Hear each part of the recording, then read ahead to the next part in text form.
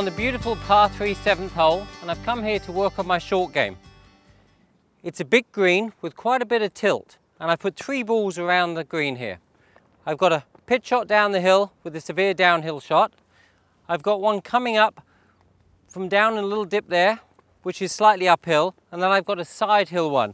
So each one is going to require a different club, a different shot, and really it's about the visualization. How do I see the shot? As I'm walking to my ball here, I'm walking up the hill and I can feel the steepness as I'm walking. So I know this is going to be fast, running away from me.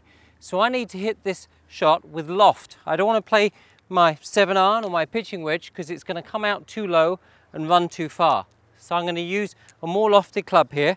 I've got my 60 degree because I want height and I want spin. So how am I going to play this shot?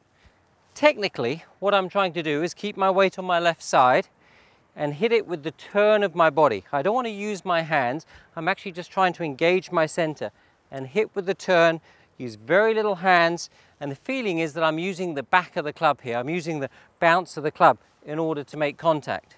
Now visually, what I'm going to do is take this yellow stick and place it on the green where I want the ball to land. I'm going to put it just here, and actually what I want is the ball to land just beyond this spot, and if I do that, the downhill slope will take the ball on its way to the hole.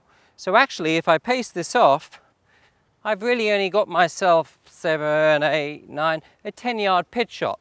So it's a 10-yard pitch shot, land it over the yellow stick and let the green do the rest of the work. A couple of practice swings to get the feeling. Quiet in the hands, use the body, make a nice contact. Do that, land it right over the yellow stick, and look at that ball just slowly, slowly making its way down to the hole. Pretty good shot from back here, I'm happy with that. Okay, so now I'm going to go on to the next hole. So I'm picking up my stick, and as I walk, I can feel the downhill slope here.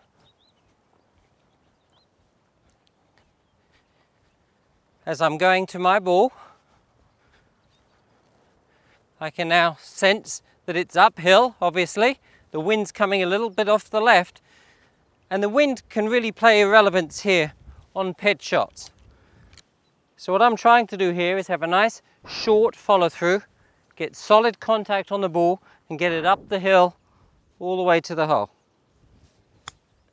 That's come out beautifully, and that's released up to the hole just about perfectly. And now as I work my way around the green here, I'm way beyond the flag over to the right. I've got a big right to left slope. It's flat, it's almost maybe a little uphill, then it breaks and it's a little downhill and I'm back into the wind. So what I'm going to do is I'm going to take a 7-iron, which has much less loft obviously than my other 2 wedges, and I'm going to try and get a little right to left shot going here and run it all the way out to the hole. Now ideally I probably want to land this ball at least a third of the way on the green and make it roll. And for technique, as I'm out here practicing, I'm going to grip this stick halfway down and I'm going to do a little shot here, because what this is reminding me to do is to continually turn my body. If my body stops, it's going to whack right into the side of my hip here. And see if I can play a nice little shot here and run it on out.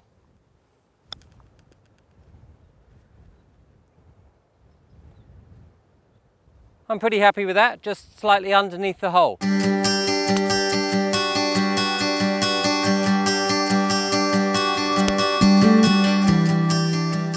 just to recap, 3 different shots around the hole.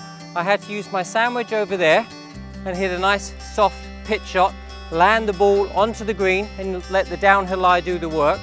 I had the pitching wedge shot up the hill with a bit of side wind where I made a very crisp short follow through, and then from here I used the 7-iron and I try to run the ball out on the green, and I had this against the side of my hip there in order to give me the sense of rotating through. One thing I've got out of this for sure is the more you work on your short game, the more confident you become, the easier it is to pick the right club, the easier it is to see the right shot, and even doing little drills like this help me work on my technique.